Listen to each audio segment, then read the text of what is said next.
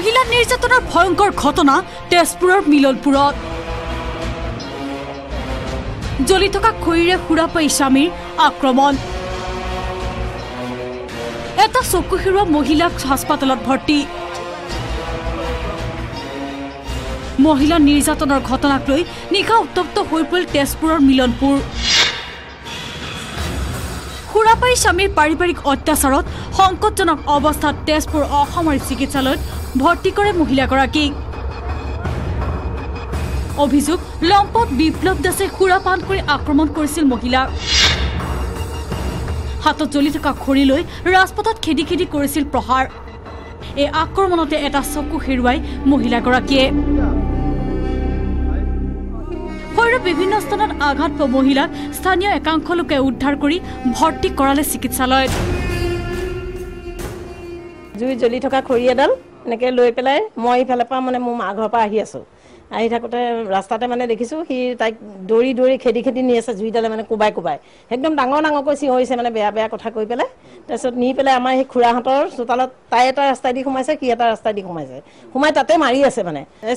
চকু একে এতিয়া ডক্টৰে কোৱা মতে মানে চকু এটা অলপ বেছি হেৰি হৈছে আৰু বিপ্লৱৰ এনে অত্যাচাৰ প্ৰত্যক্ষ কৰি ওলাই আহিল স্থানীয় মহিলাৰ ৰুদ্ৰমূৰ্তি দেখি পলাই গ'ল লম্পট বিপ্লৱ দাস স্থানীয় মহিলাৰ অভিযোগ বহুদিনৰ পৰা সুৰা পাই স্বামীয়ে অত্যাচাৰ চলাই আছিল মহিলাগৰাকীক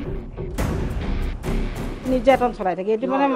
স্বামী স্ত্ৰী এইটো কাজিয়া বুলি ক'ব নোৱাৰি এইটো নাৰী নিৰ্যাতন বুলিহে ক'ব পাৰি তেওঁ মদ খায় আৰু সি এইটো মানে কৰোঁ বুলিয়ে কৰে মদ খালেও হয় মদ নাখালেও হয় মাৰপিট কৰে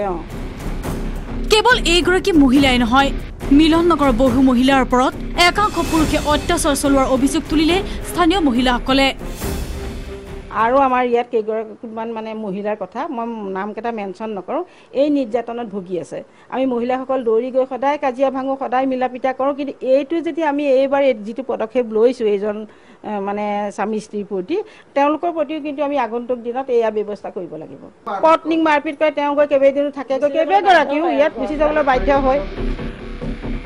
মহিলাগৰাকীৰ ওপৰত বৰ্মতা দেখুওৱা স্বামী বিপ্লৱৰ বিৰুদ্ধে স্থানীয় আৰক্ষী থানাত পত্নীয়ে গোচৰ ৰুজু কৰিছে